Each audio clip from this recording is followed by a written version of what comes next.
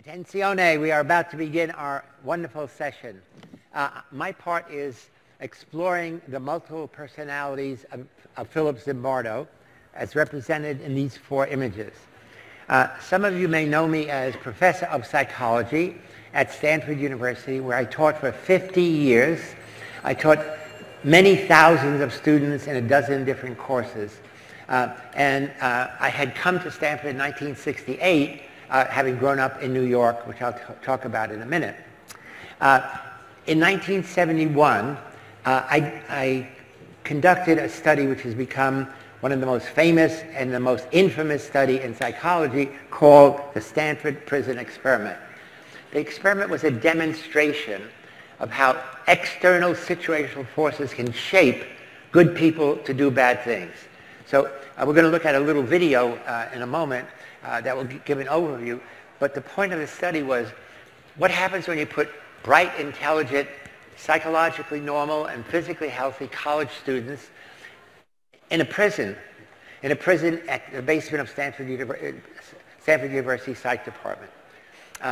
And the prisoners and guards were college kids from all over the country who were in this area finishing up summer school. We randomly assigned half to be guards, half to be prisoners. So at the beginning, there was no difference in college students knowing they're playing the role of prison guard or prisoner. We put them in different uniforms, of course, to emphasize the difference. And the prisoners became anonymous. They became a number, and we took away their name.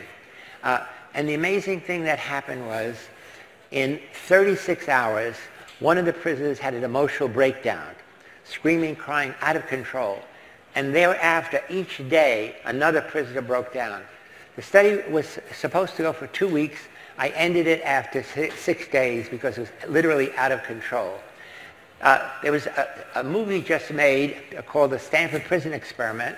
It's a Hollywood movie. I was a consultant. It's at least 90% really accurate. And it's available on Netflix. I'm going to just show you the trailer of this powerful movie. So that was my acquired identity as the evil Dr. Zimbardo, superintendent of the prison experiment. My birthright is really as a Sicilian, and that's what this is all about here. My family comes from Sicily, and there my name is Filippo Zimbardo, and many generations of Zimbardos came from a little town in Italy near Palermo. Curiously, Sicilians are discriminated against by Italians. They're considered the blacks. They're called the blacks of Italy.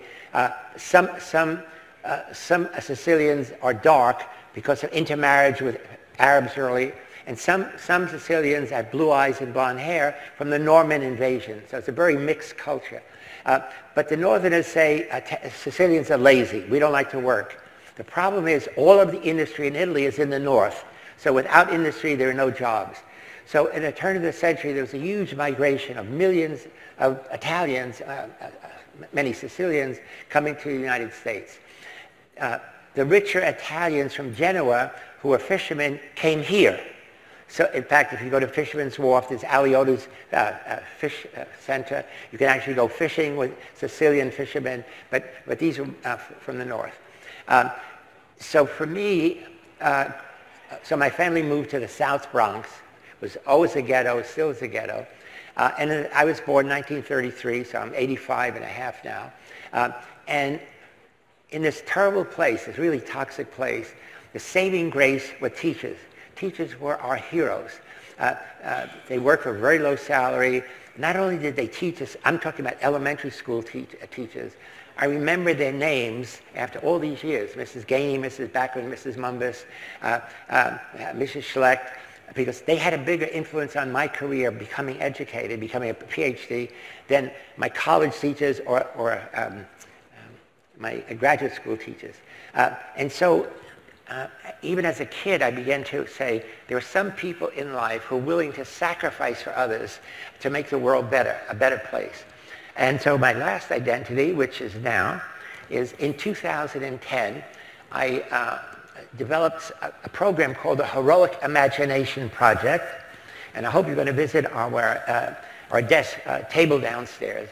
And the simple premise is we think it's possible to inspire and to train ordinary people to become everyday heroes. We started our program in high schools and colleges, and now, starting today, we are exporting our program to businesses, and hopefully many of yours. And the idea is, excuse me, we teach people how to become the best you can be. And we give lessons, and so now the lessons that I created are borrowed from basic social psychology, cognitive psychology. Each lesson is about 3 or 4 hours in length with provocative videos, as I'll show you in a moment, and dynamic interaction between the person leading the session and the students or the people in your company. And our lessons now have gone globally. We're in 12 different countries all over the world. And in addition to licensing the lesson for a very modest cost, you also have to provide for a trainer. So I do all the international training. Anthony, who you'll meet in a moment, does some of the local training. And the trainings present our ideas. Let me now switch to a little cute video that was made by a student in a visit recently in Hungary. I should mention in Hungary, they have a whole separate, their program is called Hero Square. And they have a division of corporate heroism. And they are in 30 different companies, in Mercedes-Benz, in Hungarian Telecom, many different companies. And the feedback we get, obviously we always get, is that they love our program. It reduces, it builds teamwork in a company, builds cooperation, reduces stress, reduces tension, and promotes a sense of well-being. So here we are.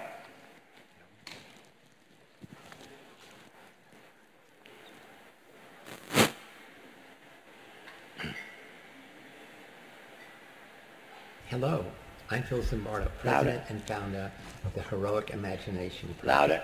Our main focus is promoting the idea that heroes are ordinary people who take extraordinary action in challenging situations in their lives. Effective heroes do the right thing when other people are doing the wrong thing, or more often when they're doing nothing, and also to expose evil in all of its many forms as a whistleblower. We believe heroism begins in the mind, begins with thinking about yourself as a hero, thinking about yourself as having an inner hero that we will help express through our lessons, our ways of rethinking the nature of good and evil.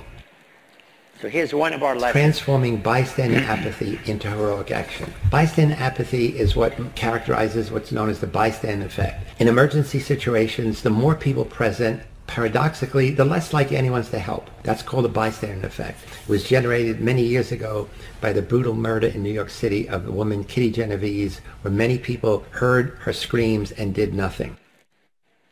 As soon as one person helps, then in seconds, that help is expanded. Our message is, be the one. Be that person who ignores the social norm of doing nothing and creates a new social norm of doing something. So that's one lesson, the bystander effect. A second lesson is really critical for everybody, especially in business. It comes from the work of a psychology colleague of mine at Stanford, Carol Dweck, who has an amazing book you must read called Mindsets.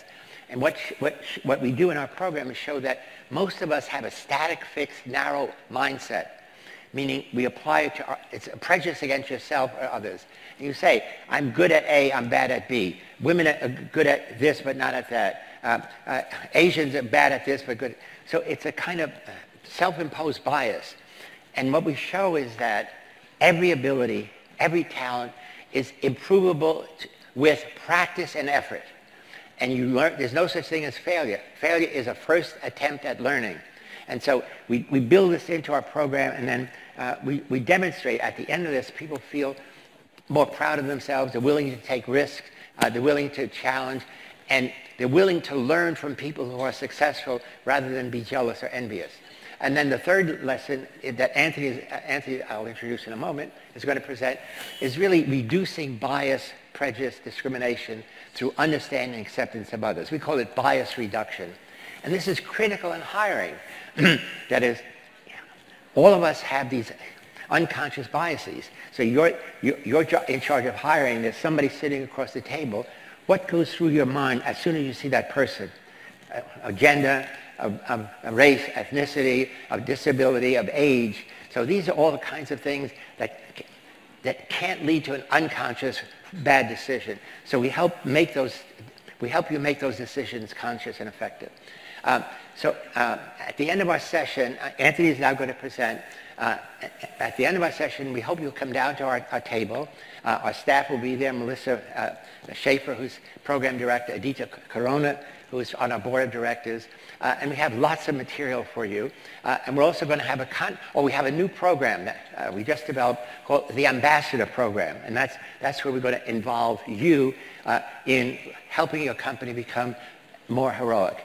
And we're also going to have a contest. We're going to give away 10 of my books, signed books. And if you come to our desk, we'll tell you how you can win one of the books. And now I want to introduce Anthony BlackOwl, who's a full-blooded Cheyenne Indian who is going to begin in an unusual way with a chant.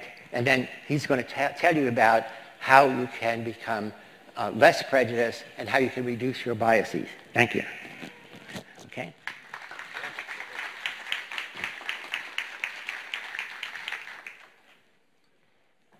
Well, hello. My name is Anthony BlackOwl. I'm Southern Cheyenne, Kiowa, Seneca. I was raised traditionally, so the way I come to you is in the best way. Sing a song asking you to listen to me without any blinders, with a wide view of life.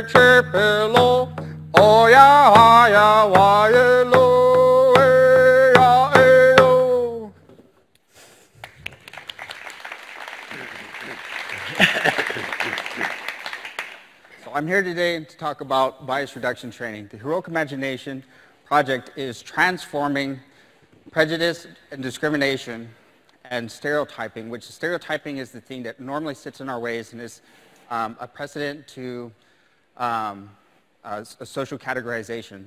Social categorization is a process that precedes stereotyping and prejudice.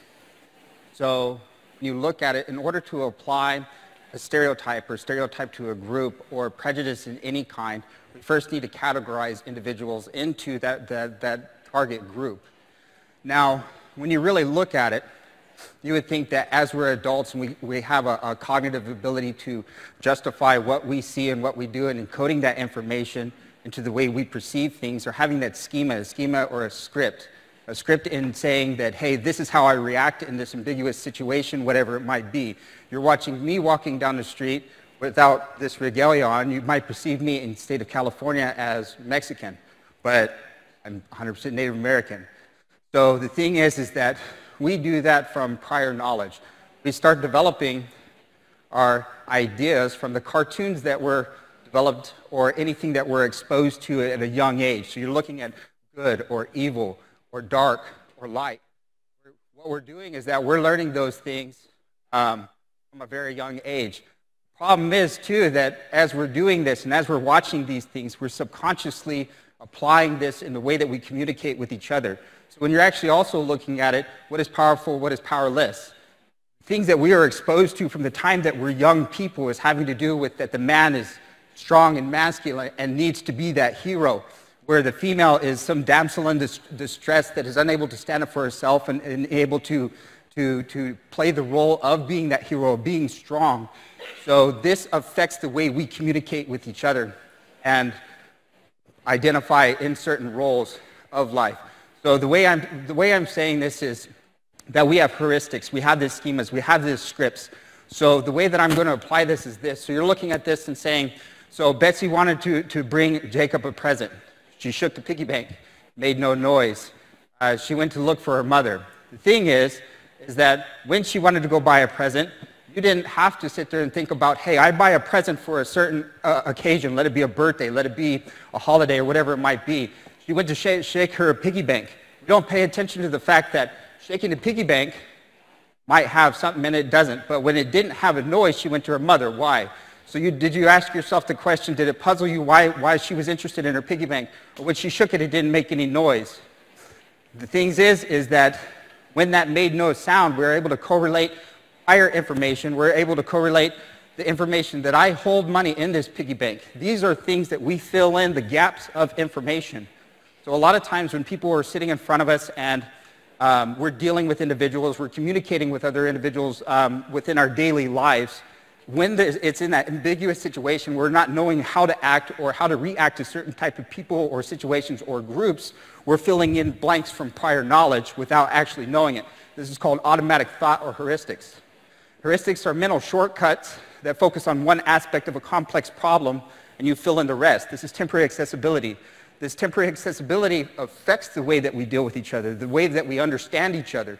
And that is a problem that Heroic Imagination Project is trying to uncover and focus on and get you to refocus on stereotypes as the individual benefit and that your voice is important, so are others to listen to.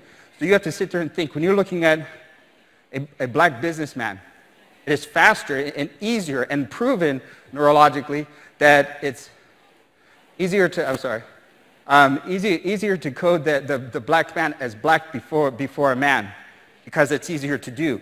So you're looking at a white businesswoman. The white businesswoman is easier to categorize as a woman before white. And these are the things where these schemas or the heuristics that I'm talking about affect the way that we're communicating with each other, affect the way that we work with each other. So this is that in-group, out-group. A lot of times the in-group, whoever I can familiarize with, is the person that I see, that I feel comfortable with. We are a social animal. So needing that group, need that desire to belong is very important. The only problem is that at the same time that we're doing this with the social construct is that we're placing other individuals in the out-group. And we're seeing those individuals as not individuals or unique by themselves, but more homogenous to each other. So if we have these negative schemas, negative stereotypes of that group or whoever we're seeing, we apply that in the way that we're communicating with each other and the way that we're dealing. So you have to look at that. Discrimination is a slippery slope. When it comes to me, I know that this is having to do with a woman. At the same time, when it comes to me, most people that try to deal with me look at me as being Native American. So all of a sudden, the stereotypes that have been placed on me, anywhere from a childhood to the colleges to other corporations that I've worked with is that Native Americans are drunk, violent, uneducated, and primitive. So this is the way that I'm talked to. This is the way I'm dealt with. And a lot of people don't recognize this until you're really close to me and walk around with me knowing that I'm not acknowledged. I'm not treated equally. I've actually been told in a college that I was in, this was by deans recently in the last 2 years, is that my concerns, because I was going through discrimination and racism towards me, my concerns would be addressed if I was any other ethnicity than Native American. And I was told 2 years ago, as long as I keep my head down and my mouth shut, I'll be safe on there. And this is the thing, is that we adopt this vocabulary, we adopt this narrative. So a lot of times when you're growing up and you learn that your whole entire group is ostracized, not seen, you have that stereotypical threat. Stereotypical threat will stop you from being that hero. That's where the Heroic Imagination Project is coming in, trying to work with other individuals to adopt the skills of the metacognitive skills.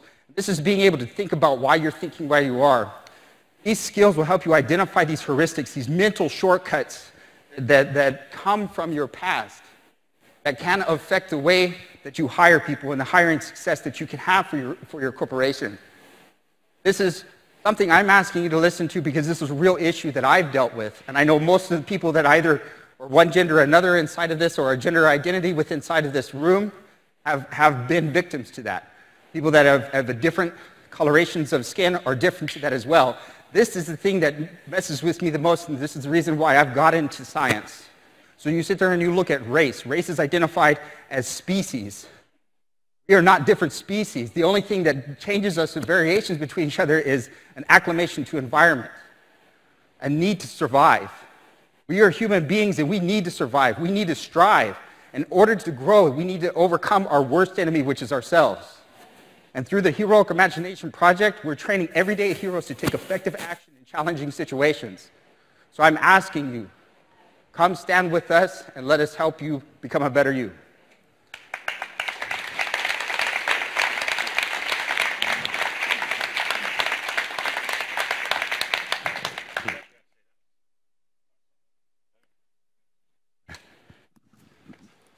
Thank you, Anthony. It's a bit loud now. Wow. Thank you, Anthony. That's really good. Okay. Zimbardo. We've got some time for a couple of questions. Then we'll go to the break and we're going to do our changeover. So do I have one question?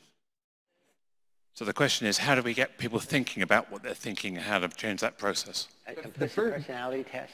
Yeah, personality test. But the first thing that I would pay attention to is what we teach within this curriculum of bias reduction training is something called LOAD. It's an acronym, and it's a level of acute discomfort.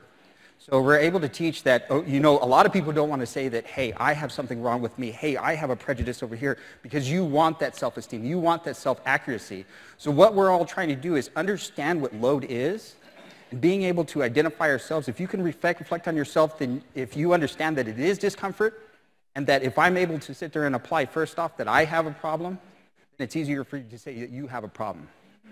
So the forms is communications and being able to communicate with yourself. And you have your personality tests, but at the same time, the way I go is, why are you talking a certain way? Do you feel nervous? I feel nervous being up here. I have a stereotype threat because I've been taught that Native Americans were going to fail from the beginning.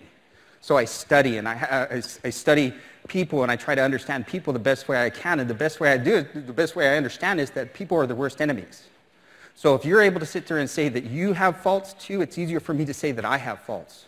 So if you're communicating with HR or anyone else outside of yourself, you first identify yourself as having faults. And then it's easier for others to have that communication. And then all of a sudden now all barriers just shut down. That's the biggest barriers in the world is yourself. You know? So I hope that helps.